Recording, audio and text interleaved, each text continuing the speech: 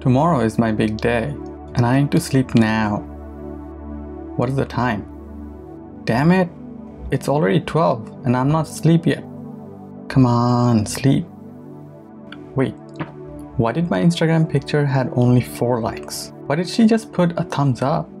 What did that person mean when he gave me that funny look? Hey, I'm trying to sleep here. Okay. If I calm my mind, I think I'll fall asleep. Oh my god, I'm trying to sleep. It's fine. I'll just turn it off.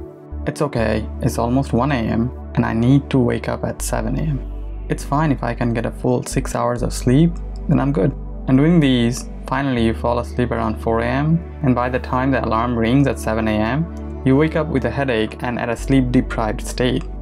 Even though you're chronically exhausted, you find it hard to fall asleep at night.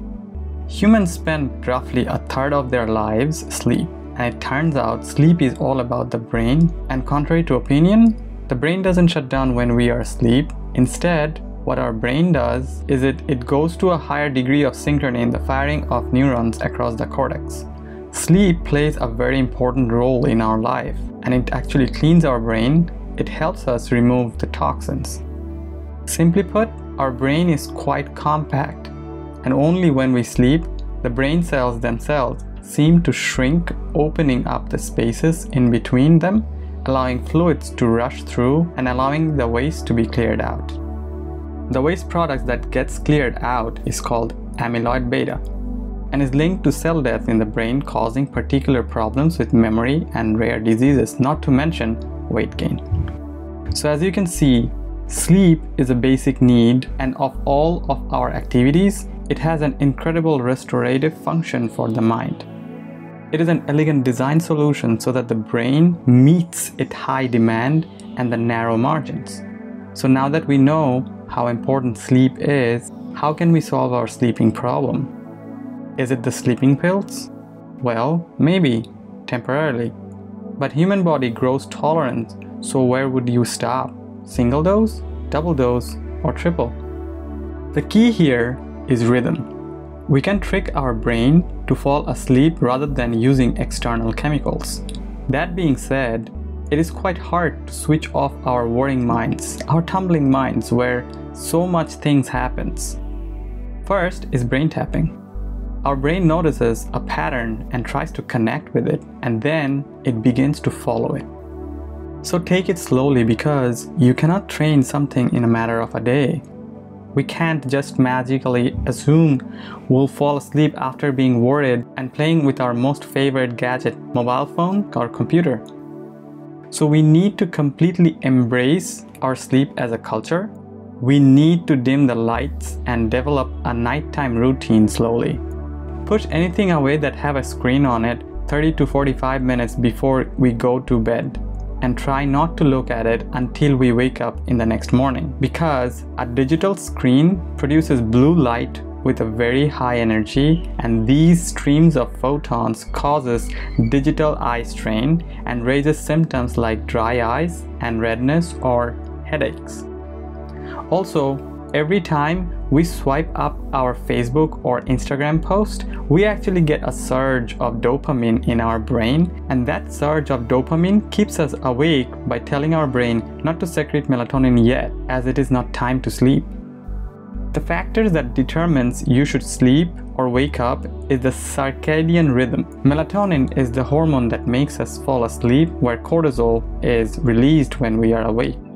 Next is the understanding of our chronotype. So there are primarily 3 types of us: the early bird, the hummingbird, and then there is the night owls. Interestingly, our hormones works on a schedule which is based on our chronotypes. So if you are a night owl and trying to live a life of an early bird, then melatonin is still circulating in your brain.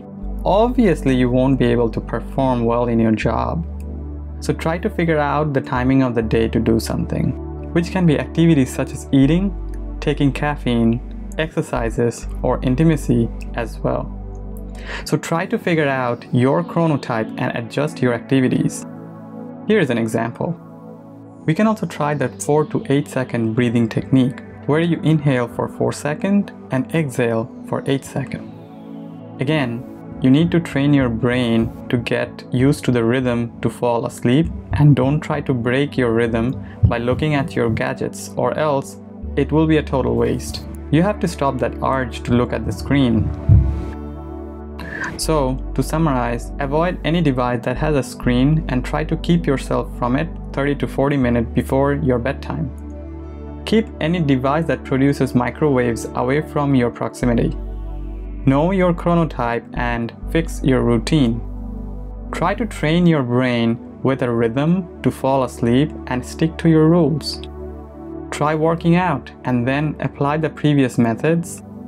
One last thing is, try not to use the alarm. But if you have to, then set your alarm not too early so that you will wake up and keep on incrementing it by 5 minutes, which actually will give you a bad headache.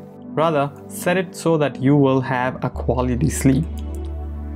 So let us take off that badge of honor that I get only 3 to 4 hours of sleep and I can still function perfectly and actually get 7 to 8 hours of quality sleep.